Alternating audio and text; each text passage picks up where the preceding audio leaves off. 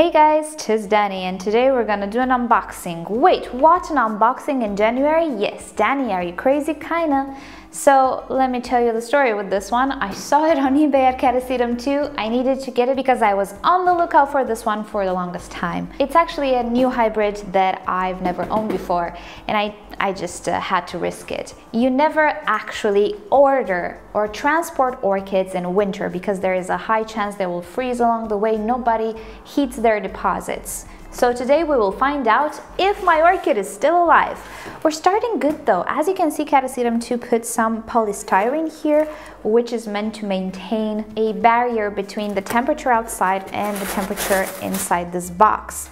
Oh wow. That is really nice. I am actually really impressed. No matter if this orchid is alive or not, he tried.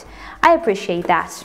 Fingers crossed it's still fine. I'm not worried about the climate here. It's kind of still nice. I'm worried about the rest of Europe. It's coming from Poland, so it's not very warm there. And I can already hear the medium jiggling around. And here's the moment we've all been waiting for.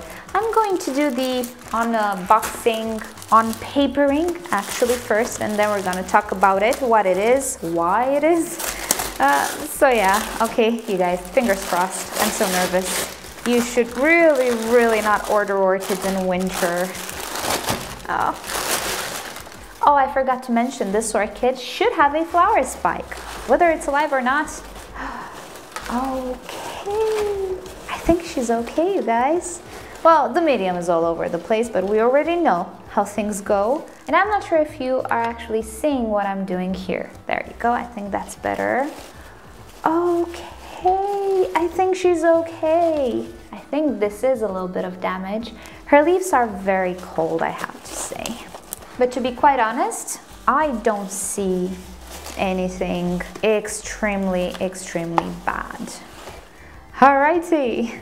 There she is. I am not expecting the medium to be in any good shape. I can just do this and we're done with the medium, just so we know where we stand. Since we're here, we're gonna check out the root system, but before we do that, let me put on some gloves because I'm getting the heebie-jeebies. Much better. Little side note, you guys. Two things. I have extremely dry skin to the point of being alarmed sometimes, and I'm not helping myself by washing my hands a little bit too much. I'm a little bit of a germaphobe, and the water here is not friendly with my hands at all, so wearing gloves is a lifesaver. And I'm telling you, once you get adjusted to them, you do everything with them. I am preparing food with them, you know, when it's raw. No more food under my fingernails, no more excessive cracked skin. It's really good, actually. Alrighty, back to the orchid. What am I holding here? This is a Renanthopsis Mildred Jameson, and you will have a picture on the screen. Yes, it is a Renanthera hybrid. But guess what type of hybrid? It is hybridized with a Phalaenopsis. It is the stuartiana, actually. So if you ever wondered what would happen if you crossed a Phalaenopsis with a Vendaceous type of orchid, with the Renanthera, this is what happens. There we go. And this orchid also has a flower spike. I just had to have it when I saw it for sale. Root system is okay-ish, not the best, but that's okay. I have enough root system to hydrate this orchid, to maintain it. We already have 2 spent flower spikes, so we know that this orchid has bloomed before. She's not at her first blooming, and she's looking quite okay. She does have these spots on the leaves, which I don't remember seeing on the picture, but I will have to take a closer look at them. They might just be the cold damage, maybe. That's okay though. It doesn't appear to be very stressed from the cold, so that's okay. Now, why this orchid? Well, I have a thing with Renantheras. About 1 million years ago in the Permian era, anyway, a lot of time ago, I purchased myself my first Renanthera. It was the monachica. This orchid that I ordered today is a hybrid of the monachica, by the way, because I love the monachica. And some people would pronounce it as monachica. I have no idea. To me, it sounds good, monachica. So I purchased that orchid, which I still have. It has never ever done great for me. If I remember correctly, I did pot it in that really awful medium, which was not sterilized. That's what I suppose it managed to really damage a lot of my orchids, including that Renanthera. She never actually went overboard, but she doesn't look all that great. She appears to constantly struggle and have some fungal issues, and in the end, I don't really know if she's a healthy individual or not. But anyway, ever since then I kept trying with Renantheras. I do have the Philippinenses as well, but I had some bad luck with that one as well, with the spider mite infestation, which I took care of. Hopefully she will do okay from now. I do have another Renanthera which I received and I really like. I have a Renanthera hybrid, the Kagawara, that I purchased from Ana Maria, but she's recuperating. I didn't receive her in very good condition. She just started to grow larger and larger leaves. Anyway, all of these orchids I really like, I really wanted to have. Never saw one in bloom, never had the luck to have a really good life with one.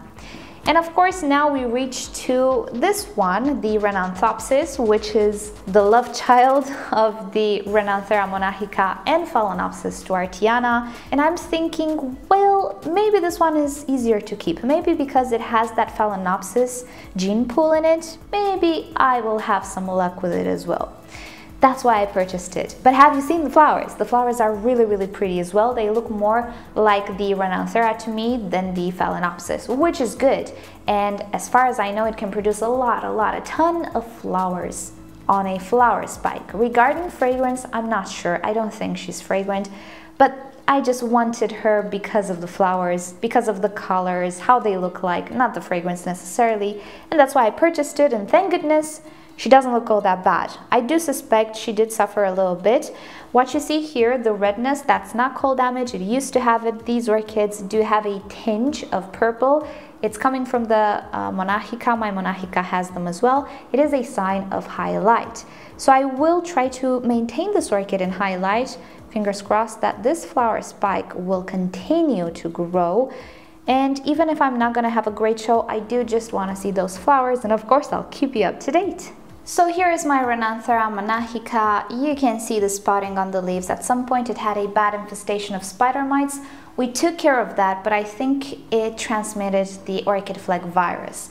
The newest leaf, as you can see, is not looking all that pretty. I was hoping the damage would go away, but it hasn't. She doesn't have spider mites now, but she obviously has something else. She had another leaf here which fell. Overall, even though this orchid did produce, oh wow, yeah, she anchored herself really well. She produced roots. Even though she grows, something's wrong with it, and I'm not entirely sure what. For 4 years already, I keep having issues with this orchid. I keep having weird looking leaves, and I think it is time this year to just say goodbye to this orchid because she is clearly diseased.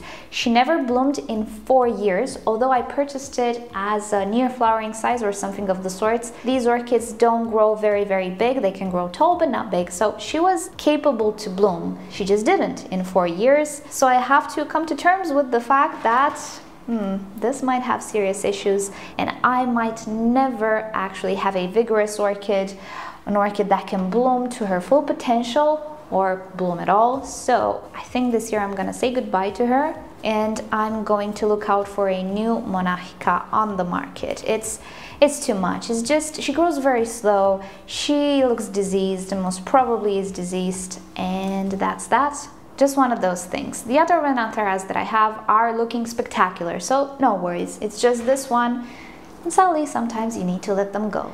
So if you can believe it, that was one of the parents of this orchid, and you can see the differences. This orchid clearly looks a little bit more like a Phalaenopsis, but it doesn't have those fleshy, thick leaves. The stuartiana is actually a Phalaenopsis with mottled leaves, and I did have her in the past, or at least a hybrid of her. I don't think she was a pure stuartiana, the white variety, and she was really pretty. Lost her to spider mites, or I gave her away. I really don't remember. Part of my phals were given to other people, part of them were attacked by spider mites. Even if I gave them to other people, those people had some issues with spider mites as well. It was a full fiasco. I did not feel very well afterwards because I gifted somebody a sick orchid. But yeah, I learned a lot since then. So these are the two parents of the orchid, and we'll see how she blooms. I'm gonna go hydrate her, and we'll keep you obviously up to date. Thank thank you so much for watching. Remember, it's always super risky to transport orchids in January, February, well, the winter months here in the Northern Hemisphere at least. So be very careful with that, and if you have the chance to wait up until springtime comes, do so. Alright guys, thank you for watching, you know the drill. If you've enjoyed this video, please give it a thumbs up. If you hated it, give it a thumbs down. Subscribe to my channel for regular orchid videos, and don't forget to turn on notifications so you never miss a video. And with that said, I'll see you all next time. Bye! Alrighty, quickly before I let you go, about the video outro that I made 2 days ago. You guys are just so sweet, and I was just so overwhelmed with your messages, but please don't be worried. We'll figure it out, everything will be okay, you don't have to do anything. I'm thinking about possible solutions so that we can keep doing this at the level and speed we're doing it. I will try to find a way to make things as similar. If not, then that is that, but we're not there yet. Please don't worry. Thank you guys so much, but you don't have to do anything, please. Everything is okay, and thank you so much for supporting me in general. So I will not talk about it anymore. If the time comes for a change, I will of course let you know, and I will do my best to remain the same, but we'll see if we ever get there. Thank you all so much. That was the bottom line. I do appreciate everything, and I'll see you all next time. Bye.